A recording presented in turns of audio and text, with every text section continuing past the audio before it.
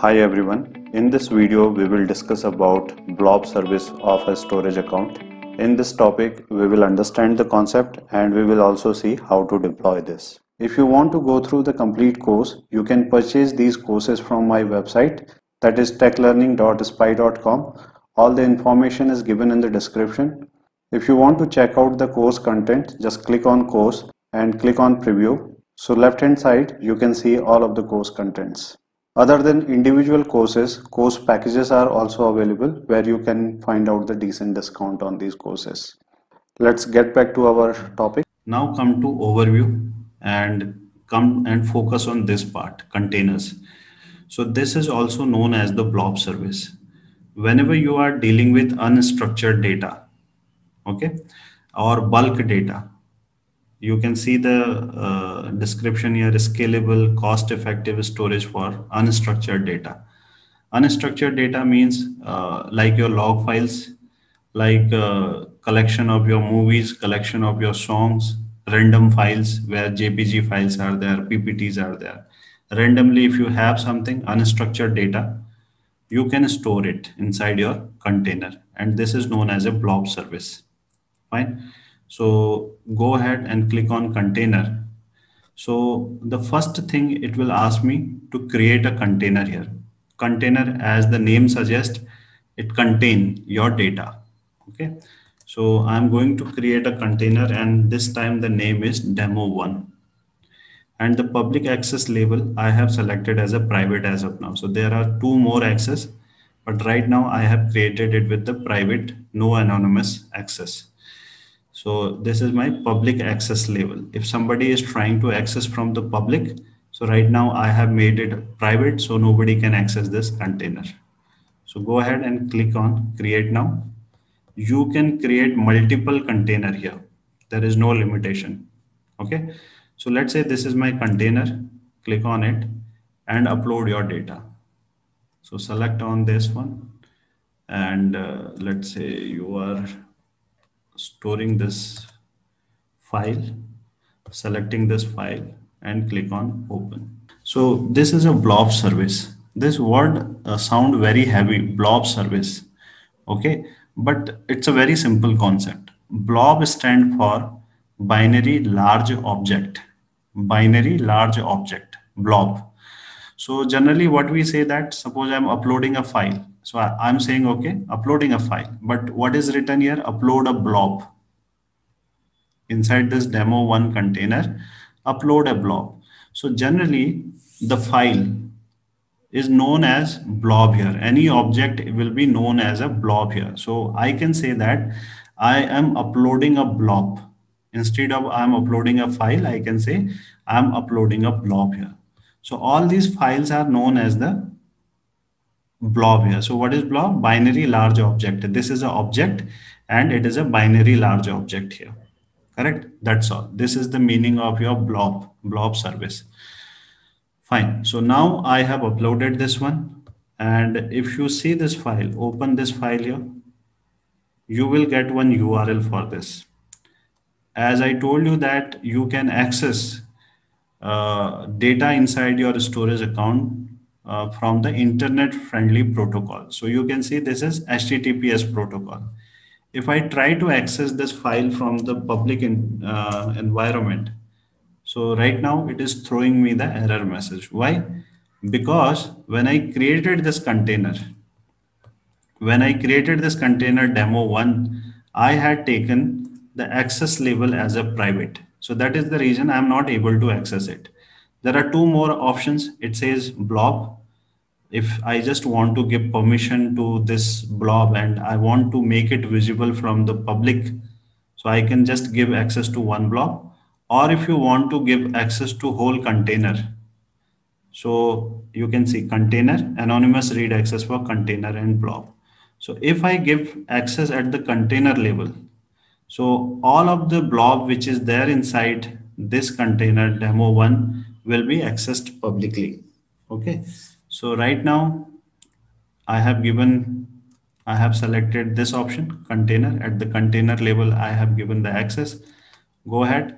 And if you come here and hit it again, Okay, so you can see that you can access your file here.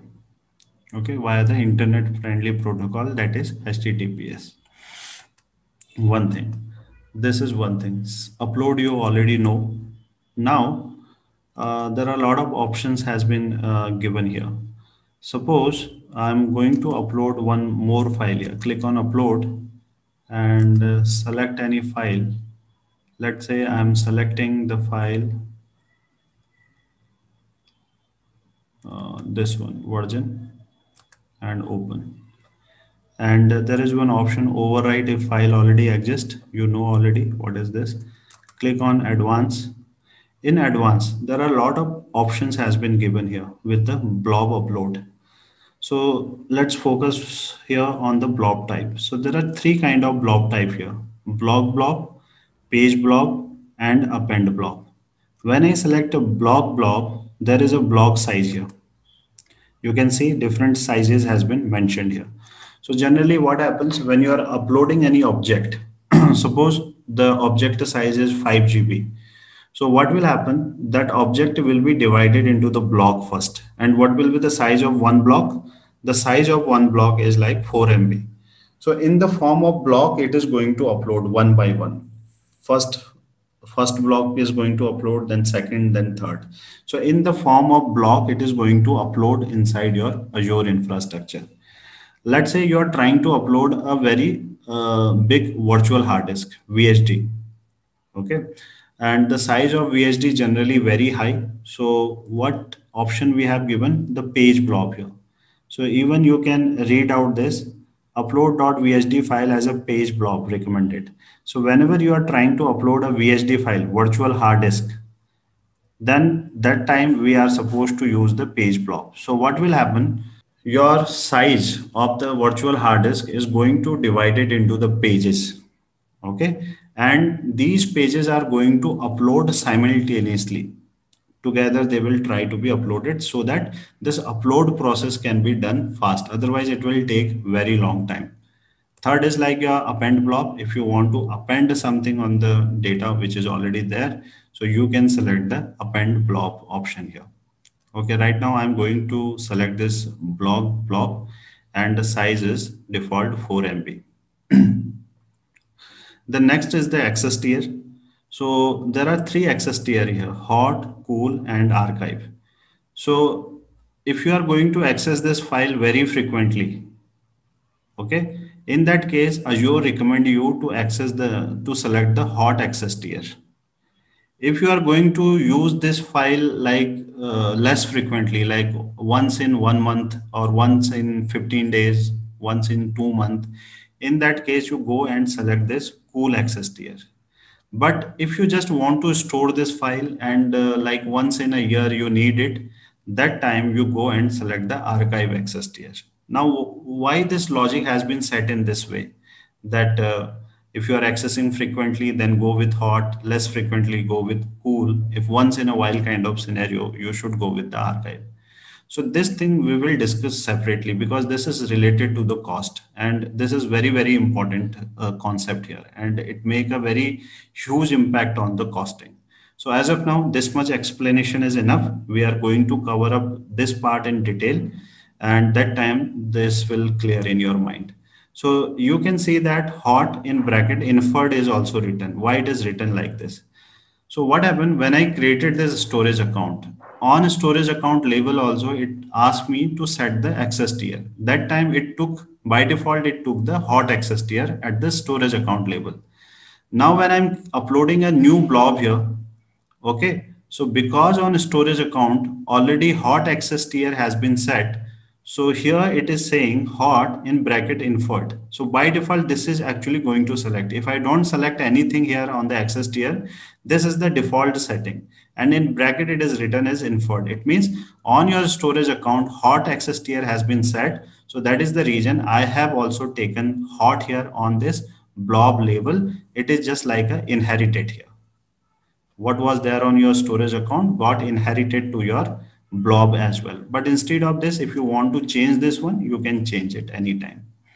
Fine. So if you want to create any folder, Let's say you are trying to upload this file, but you want to upload it inside any directory. So just type directory here and all of your data will be in encrypted. Go ahead, click on upload. So you can see one directory has been created. Inside that there is one file, that is version.txt. Okay, so this is how it works. Now, if you click on this file and go to edit, so you can do the editing as well here. Let's say this is version 1 and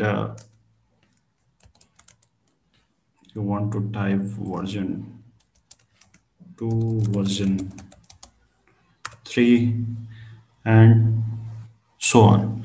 You can do the editing also. So what I will do now, let's not do it, discard this one. So I am going to take a snapshot of this one. So create a snapshot. So what happens in case of a snapshot? It has taken a photograph of this file at this particular moment. Okay. So what happened in that moment? Suppose when we take a snap. So what happens? The moment get captured. So whatever is there in this file at this moment has been captured in this snapshot. Suppose someone go and do some editing on this file. Version 2, version 3, and then save it. Okay, now it has been saved. If you open it once again, go to edit, these are the new content. But you want to get the old content now. Suppose by mistake it happened. Now you want to restore it to the old content. So you have already taken the snapshot of the old content. So what you can do, simply you can restore it from the old snapshot. So select this one, then click on view snapshot. You can see one snapshot is already taken here. Select this one and click on promote snapshot. If you want to download this snapshot, that also you can do. So when you do the download, you can see the content here, version 1 is written. Okay. Now I want to restore this one. Go here and click on promote snapshot. So successfully promoted Blob snapshot. Go here and see the content now. You will see that your data has been stored or basically restored from your snapshot. So what was there when I took the snapshot? Only version 1 was written. Okay, so this is how you can use the snapshot also. And let's say you want to protect this file from the accidental delete. Right now, when you select this file, this delete option is enabled, and if I click on it, this file will be deleted, right? Suppose you want to protect this file from accidental delete. So what you can do, you can select this file and click on acquire lease and click on it and acquire the lease. So once you acquire the lease, what will happen? If you select this file, you will see that this delete option is grayed out. You cannot delete this file. Nobody can delete actually. So if someone want to delete, what we have to do, we have to select this file and then we have to go into the break lease here. So click on break lease and click on OK. Lease has been broken. Now you select this file and you can see that delete option has been enabled once again and you can go ahead and delete it. Fine. So these are the things what you can perform with your Blob service. And if you see that the overall conclusion, I don't want to make it complicated. Just keep few things in your mind. One thing is that when you create a storage account, you have option of this container. This is also known as the Blob storage or the Blob service. When you open this container, it will ask you to create a container. Once container is created, you can upload your data inside this container. Once you upload this data inside your container, in the backend, all these things happens, right? So based on the replication method, what you have chosen. About these settings, these are very simple options. If you can play with this option, you will also get to know what is the meaning of all this thing. Already I have explained you, but these are very simple things. So don't get complicated by these options here. These are very simple things. The main idea is that we create a container and we upload the data. That's all. Rest of the things you can manage by yourself. Fine. So this is your Blob service. So today we understood about a storage account. What is storage account? What are the different settings and replication methods are available? And then we also discussed about the Blob service. So that's all for today. And tomorrow we will continue the same topic of the storage. And there are a lot of things need to be covered in this. Okay. If you have any question, please let me know.